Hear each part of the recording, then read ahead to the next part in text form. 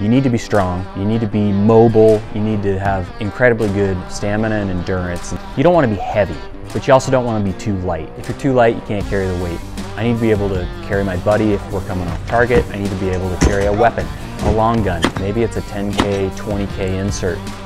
When you're dealing with cardiovascular health, when you're dealing with cardiovascular fitness, to build a base of cardiovascular health, to build a strong heart and lungs, to have an engine is what we call it, you need to do that over the course of months and years. Atlas is a program that takes 3 months to go start to finish. That's kind of the bottom end of how long you need to be training to have an aerobic base. Okay, it's taken me years of consistent effort, and that's the deal. Consistency. You're able to do this over the course of 3 months. If you're able to do this over a long period of time, that consistent approach will get you that fitness that you need. And that's the only way you're going to be able to get to a spot where you're going to be able to perform and not think twice about it.